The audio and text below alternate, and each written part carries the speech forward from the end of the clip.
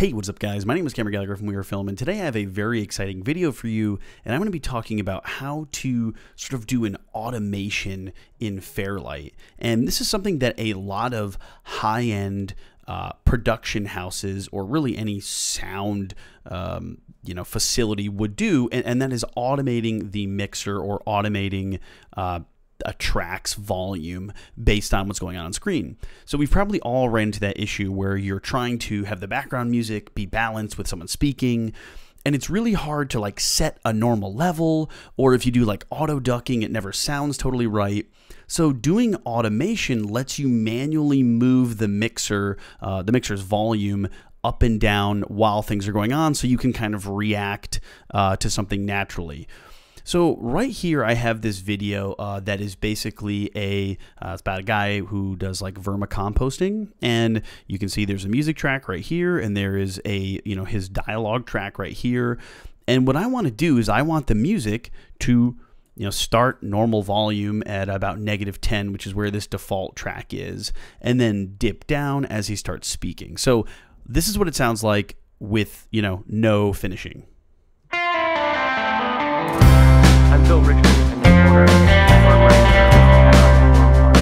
Obviously, we cannot hear his voice at all. Now, the solution would be to either use an auto ducking or something, and again, that's just going to cause a ton of problems, or just lower the volume, but then we get this.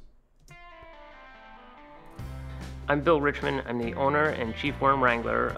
So I'm going to bring him up a little bit anyway, but so obviously we don't get a sense of the music there, so we want this to move. Well, how do you do this in Fairlight? Because the thing about Fairlight you may not know is it is actually a full-on DAW, basically. Things like Pro Tools. Now, I mean, people can argue, obviously, things like Pro Tools are much more in-depth, but Fairlight actually has a lot of really cool stuff, and you can do some really amazing things inside. So I'm going to show you how to automate this. So you want to make sure that your tracks are obviously separated, so your music, and I would get it all sort of ready to go on one track. I would normally have like an ending. But, you're going to want to just get everything neatened up and tidy and ready to go before you start this process. So, of course, if you're not in Fairlight page, go over to the Fairlight page. And you're going to click this little thing right here. Boop. Okay, so there's a few things we do. We can see this opens up a menu up here. There's a bunch of different buttons, and you might say, what is going on? There's a few things we want to change. That is, first off, we want to turn the touch to off, and we want to change the on-stop to hold. And of course, we want to make sure our fader is selected because we're doing fader. You could, of course, do any other things. So your EQ, gate, plugins, all that kind of stuff, and right. So right, off, hold, and in this case, fader, or if you're doing something else. Then down here on the track, we're going to want to click this little automation button and then make sure that fader level is selected. And then what you can see is that right now this little red line appears and our mixer over here turns red, which if you can't see the mixer, just click the little mixer button up here and that'll make this open up. And now that means that we are ready to record our motion. So what I'll do is I'll click play and I will manually move this as I would want to and go from there. So I'll let it play, I'll start moving it, and you'll see what happens. I'm Bill Richmond. I'm the owner and chief worm wrangler of the Adirondack Worm Farm. We raise composting worms, red wigglers in particular, to process manure and other waste and turn it into basic. Now, obviously, I wouldn't raise that back up there, so I'm just kind of showing it for part of the demonstration. But now you can see there's this curve written here, and it's green, meaning you're not in the right mode. And that is showing you what the music does. So now we can listen to it back again. I'm Bill Richmond. I'm the owner and chief worm wrangler of the Adirondack Worm Farm. Now, I probably should have gone a little lower, and I probably could have, of course, I would have taken a little more time to make sure this was perfect.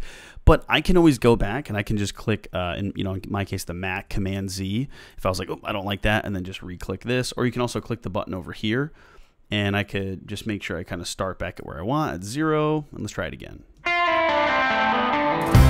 I'm Bill Richmond. I'm the owner and chief worm wrangler of the Adirondack Worm Farm. We raise composting worms, and there you go. And because we have hold and we have the touch off, that is letting this stay or holding wherever we finish, which in my case I think is a much better way to do it. Of course, there's other reasons why you might want to do that. But you can see we could do something like pan. So we could go up to the first here, and let's say we wanted to pan our left and right. Now, the only tricky part is that I don't have a way to actually pan this properly. So for instance, you can see, if I play this back, wigglers in particular, to process manure and other waste. So I'm changing the actual fader, and you can see it change that. So panning, let's do left and right pan. The problem is, to process manure and other, you don't have the panner. So that's one thing to keep in mind, is that if you are going to be doing some of these other things, you're going to need some type of console or way to do that. Of course, Davinci Resolve or Blackmagic Design makes a Fairlight console. It's fairly expensive, but really, for most people, I feel like doing something like volume is a big thing. So automating this for like background music or just having something that's going to come in and out is very, very handy. So just to kind of recap, remember, it is all up at this automation button up here. Make sure it's the fader selected on hold and off and right.